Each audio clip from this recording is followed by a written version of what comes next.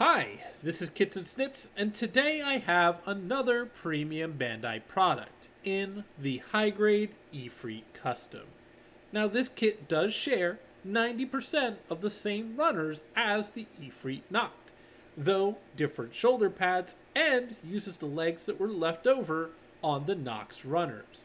It also comes with two exclusive accessories in these heat swords that have a really nice orangey red effect part that really make the blades stand out for this kit.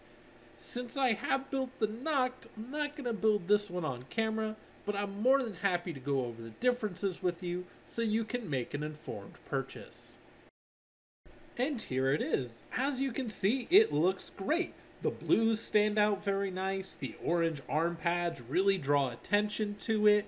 It just looks very good overall, and it's easy to see the details compared to the Nacht, which was that very dark purple, and it kind of made the details get lost in that color.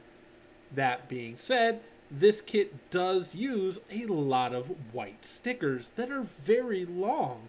As you can see on the legs, they're just everywhere on this kit, and it does take some finagling to get them in place, but looks okay when you get them there.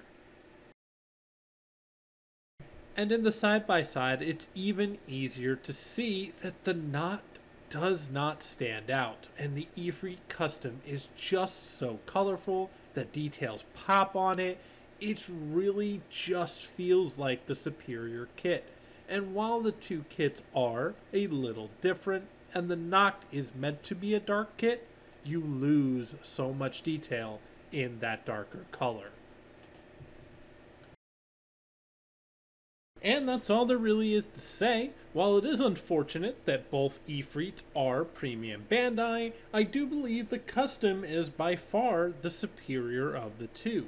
Now, if you are going for a collection of all of the Efreets, of course, get both, but if you are looking at just picking up one or the other, I would really recommend the Custom over the Efreet Nacht.